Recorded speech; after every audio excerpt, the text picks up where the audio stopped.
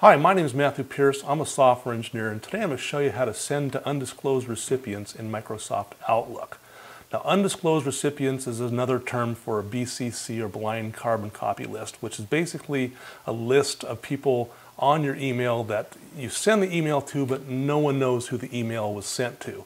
You can have a CC list, which shows who the email was sent to, as well as a BCC list, so you can keep other recipients hidden if you'd like.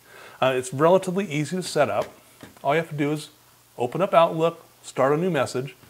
When you're ready to send it, you click on your Options tab up here, and then you'll see right here there's this button here to show BCC. If you notice here, you've got to CC in subject. You click Show BCC, it shows up, and then you can add your email addresses to the recipients on the BCC list right there. My name is Matthew Pierce. Today I showed you how to send to undisclosed recipients in Microsoft Outlook. Thanks for watching.